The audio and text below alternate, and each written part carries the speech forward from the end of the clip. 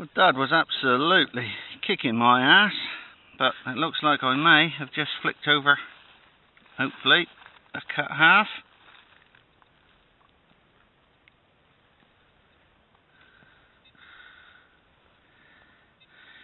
It is, nice cut half. Avoided long cross, probably of Henry III. Excellent, I'll take that. Nice one. Well, fines are going to be far and few between because we've only got actually 6 days in November to hunt, so this is a bonus day because I took a day's holiday. It's a nice spoon bowl with a fleur-de-lis touch mark on the right hand side inside the bowl. Very nice. Pleased with that.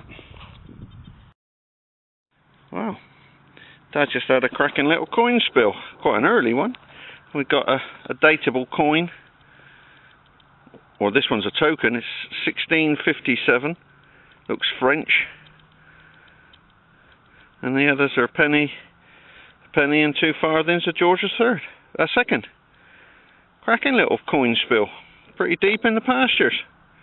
Excellent.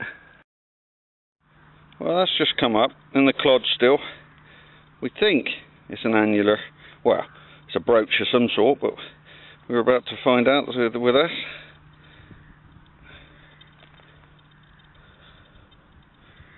Oh, and a pin. Oh, it's got the pin as well. Medieval. Little medieval brooch. And some decoration. There's some decoration on it, with the pin still intact. Oh, that's lovely. We'll have that every day of the week. Thank you very much. Thank you. That is lovely. I'm liking that. It's got some decoration on it. Yeah, little medieval brooch. Nice one.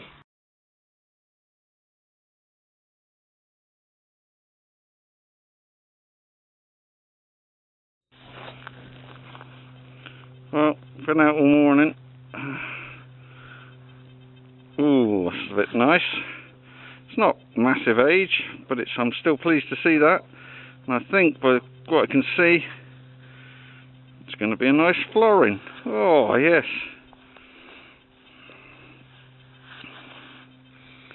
Look at that. 1935. Lovely. 1 florin. Oh, I'll take that all day, thank you. Superb.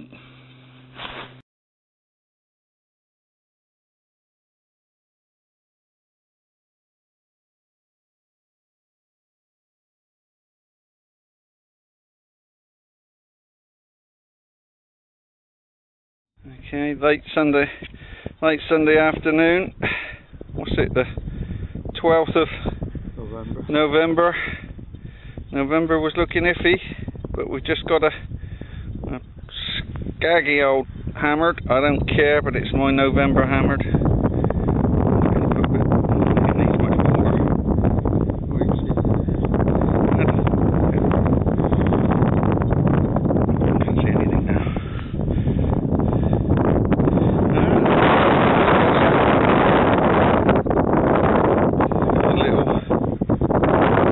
Next to the head, it's probably a later one. Could even be a Richard. But I'll take that as my. Oh, this looks like it's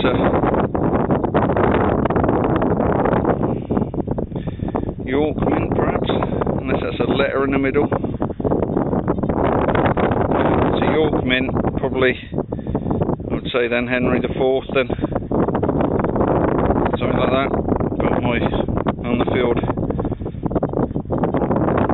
IDs are pretty crap, so excellent, I'll take it.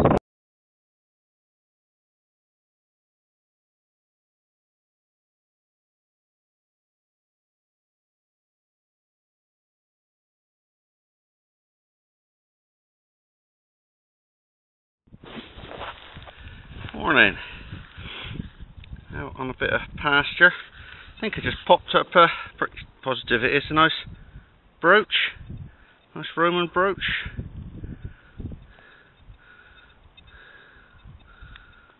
Yes. Oh, it's very nice. I'll just drop it down the hole. Still got the catch plate. Complete Roman fibula. Probably towards the end of the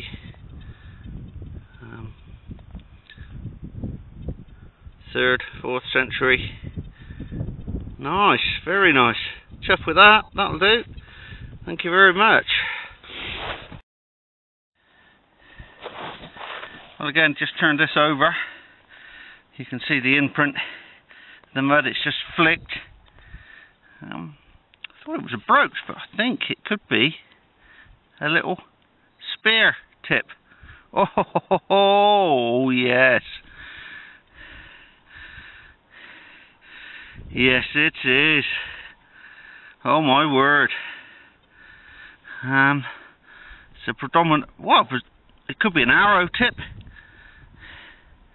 It's got holes at the end where it could be attached. Roman or Bronze Age arrow tip. I'm on a predominantly Roman site. That's just stunningly beautiful. Wow, in that condition as well. Pasture. What a beautiful thing. Oh, glad I saved that. Excellent.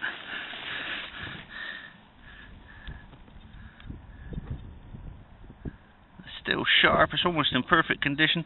A little bit of bronze disease perhaps.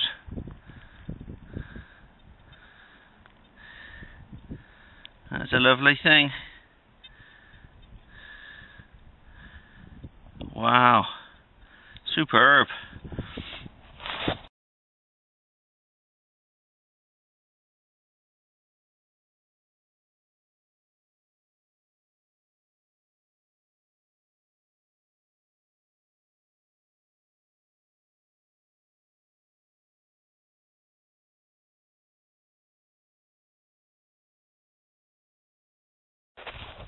Well, just pop this up. It was so cruddy I didn't think to... That's what it looked like. It looked like just a normal bronze. But I think in fact it's a Roman silver. I was trying to be.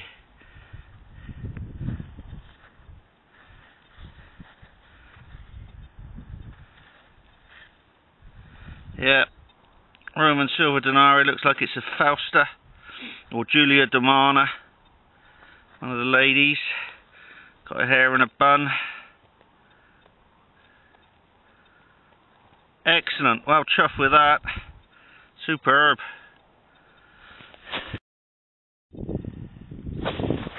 Well, looks like the silver run is just happening again because it looks like I've got a hammy.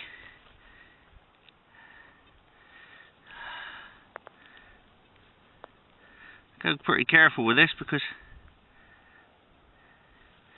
it could be an old one. I'm not going to do much more with that because I don't know what it is. It could be an oldie. It could just be a Lizzie. Looks like a shield's coming through there now. Ah, there's a shield. Oh, it's not. I thought it might have been Saxon. Nah. No such luck. But it's a hammy. That'll do. Lovely.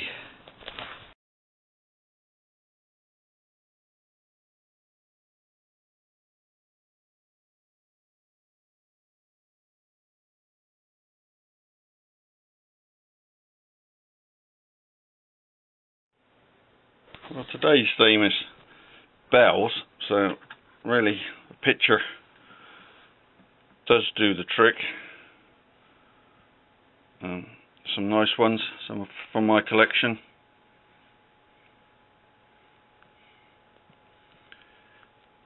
That's a big rusty cowbell. No dinger in it, but it's a cracking find. For those that don't dig iron, you won't find the things a little bit on the unusual side. So that's my biggest overall bell. a rusty cowbell, a couple of broken crotals. Never had a full bell, but that's the closest one without the dinger. But it's quite a lovely find.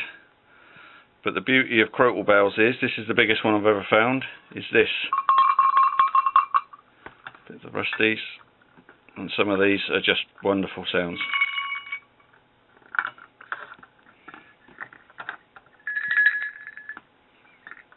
Some real beauties.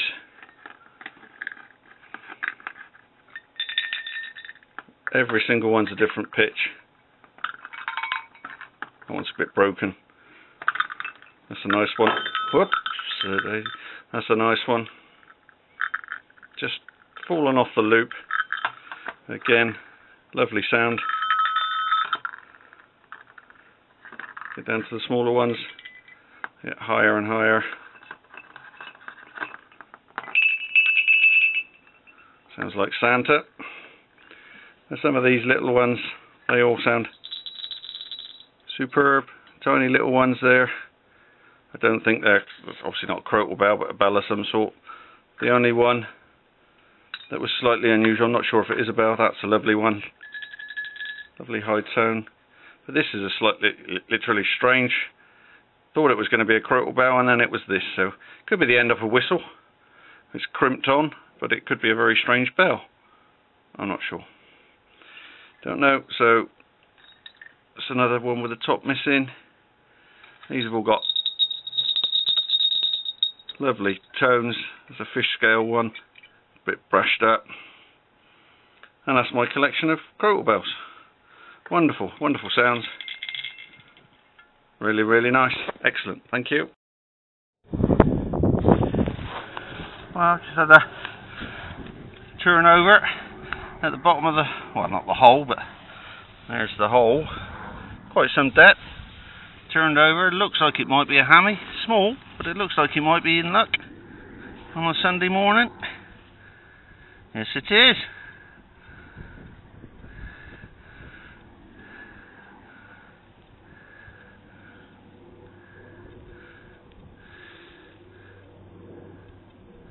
Yes, it is. Little hammy for Sunday morning. Excellent. We'll take that. Thank you very much. Cool.